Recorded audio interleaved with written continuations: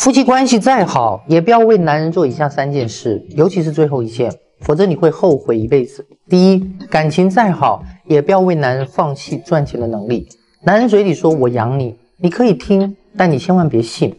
他们所认为的我养你，只是管你吃，管你住。你可以不上班，但你必须在家里洗衣服、做饭、收拾家务、照顾孩子。所以只有自己会赚钱，才是最大的底气。第二，哪怕你再爱这个男人，也不要让他在你这里得到免费的东西，尤其是感情。要知道，免费的东西总是不被珍惜的。你要让他知道，你的爱是需要有反馈的。只有他对你好，你才会对他更好。第三，千万别爱得太满，留3分给爱人，留7分给自己。一定不要把所有的爱都倾注在这个男人身上，要做好随时会下车的准备，这样才能确保自己可以全身而退。记住了吗？一个男人为什么会出轨，而且不止一次啊？难道说外面的诱惑真的太大了，还是自己的女人真的很差劲？其实都不是，是他自己一直都有着想被勾搭的心。有些男人会说自己被骗了，外面的女人手段太高明了。如果他骨子里时刻透着对家庭的忠诚，装着对妻子的责任，外面的女人能有机会勾搭上他吗？只有他心里有了不忠的念头，但凡出现一丁点的诱惑，就会出现背叛的行为。所以说，出轨的男人道德底线非常的低，女人对他再好，他也不懂得珍惜。所以我提醒女人，如果遇到这样的男人，不要轻易的原谅。如果你不通过一些方法制止他，他势必还会再犯，懂了吗？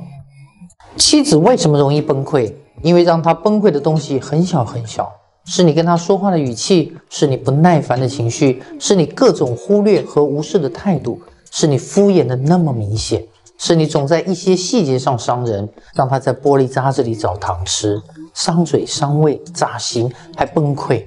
老话说，夫妻关系走向破裂的从来都不是因为一件小事，而是无数小事的积累。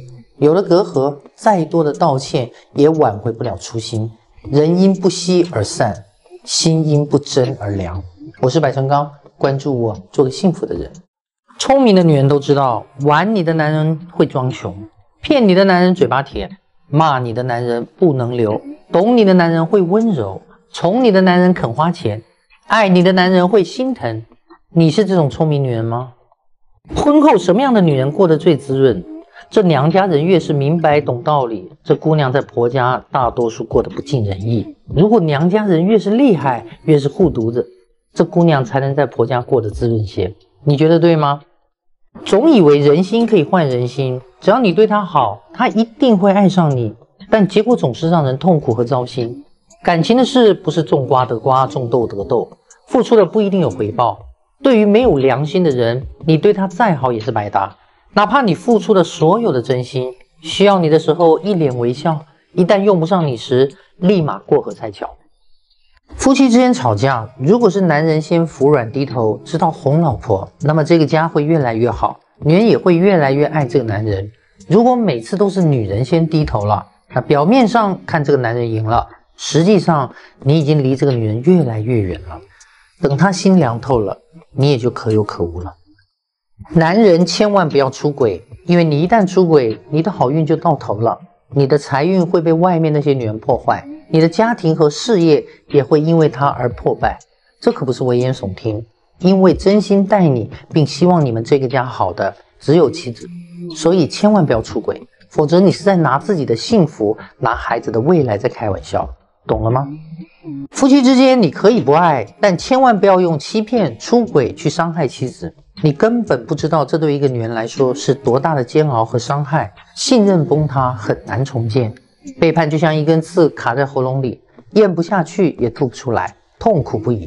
忠诚是婚姻里最后的底线，不要吃着碗里的看着锅里的，两边都想要，人在做天在看，这样的男人是会遭报应的。如果女人在婚姻中没有这2条，那婚姻基本上会出现问题。第一，你们家的钱在不在你手里？如果是你自己主动不愿意管钱，那没问题。但如果是你要管，他不愿意给你，而且你也不清楚他的财务状况，那你们的婚姻80%会出问题。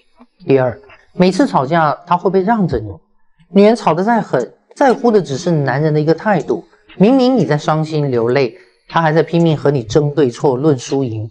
一个连吵架都不愿意对你让步的男人，怎么会体谅你、包容你、对你好呢？女人结婚一定要看对方的原生家庭，看对方的父母。老话说得好，什么样的家长教出什么样的孩子，家风家教真的很重要。一个不知礼数、不明事理的家庭，会让你的婚后生活痛苦不堪。结婚是一辈子的大事，切莫一步走错，往后步步错呀。男人娶老婆到底为了什么？这是我听过最好的答案。老婆不是你随便选个女人结婚，不是你娶来传宗接代，像保姆一样伺候你，对付着过日子的。她应该是独一无二、无可替代的，因为有她才有家。娶老婆是为了找一个相互扶持到老的人，她是你在外打拼到深夜还亮着的一盏灯，为你照亮回家路的人。老婆是用来疼爱的。男人总以为自己挑起了家里的重担，为家里付出的心血，却往往忽略了背后那个女人也在默默付出。如果男人频繁对你说这3句话，其实是在提醒你不想和你过下去了。第一句，你要是这样想，我也没办法。他的意思就是你爱怎么想怎么想，我就这么做了，你能拿我怎么办？第二句，我的事你不用管，管好你自己就行了。这是和你划清界限了，我不想和你有什么关系，我是我，你是你，谁也不管谁。第3句，随便你吧。这句话是告诉你，你忍受得了现在的日子，你就好好过，受不了你就走，你爱咋咋地。这3句话你听到过了吗？一位妻子深夜发给丈夫的一段话：老公，我想和你说说心里话，我是想好好和你过日子的，可是每一次我想好好和你相处的时候，你都会做一些让我反感的事，一盆冷水给我浇得透心凉。多少事我说了很多遍，可你根本不放在心上。我们每一次吵架，你对我都没有一点怜惜，我们像不共戴天的仇人。因为我们彼此很熟悉了，所以知道刀子扎哪最疼。我流了整夜的眼泪，而你每一次吵完，第二天像失忆一样。你不懂我的沉默和说不出口的难过，突如其来的脾气都是我长久积压的委屈，你不理解，你只会觉得我矫情。我知道我们不是非彼此不可，可是我们的孩子非我们不可，所以我们只能将就着过日子。听完这段话，你有什么感受呢？评论区聊一聊。永远不要去评价一个女人的强势，因为你没有经历过她经历的那些烂事儿，你根本不知道她在孤立无援需要依靠的时候是怎么样一个人死撑过来的。面对无数个接近崩溃的夜晚，她只有自己咬紧牙关迎难而上。别人只会轻描淡写的说一句，我觉得你变了，但是她看似刀枪不入的坚强背后，都是无人知晓的辛酸和凄凉。懂事不粘人的女人真的存在吗？你们可能听过很多关于完美女友的描述，希望她在需要的时候出现，不需要的时候消失，呼之即来挥之即去，听起来是不是很理想啊？但我想说，这样的理想型其实不叫理想型，它更像是一个梦想型。因为这样的描述其实是把女人当成了工具，当成了满足男人需求的物品。如果有这样的女人，那她一定很爱你，为了你，她愿意克制自己的小脾气，愿意变成你心目中的那个完美女友。但请记住，你不能把她的爱当作理所当然，不能把她对你的懂事当作是她的本性。其实女人在感情里很简单，要么她不爱你，所以不黏你，要么她爱你，但为了保护自己，她选择独自成熟，假装潇洒。请记住，人都是会累的。当她需要你的时候，而你却不在她的身边，她承受的所有的压力变得比任何人都懂事的时候，那可能就是她决定要离开你的时候了。这个世界真的没有出污泥而不染，濯清涟而不妖的女人，但女人的情商一旦高起来，可以把男人玩成狗。所以请珍惜那个为你变得懂事的女人，不要等到失去后才后悔莫及。希望每个女人都能找到属于自己的幸福之道。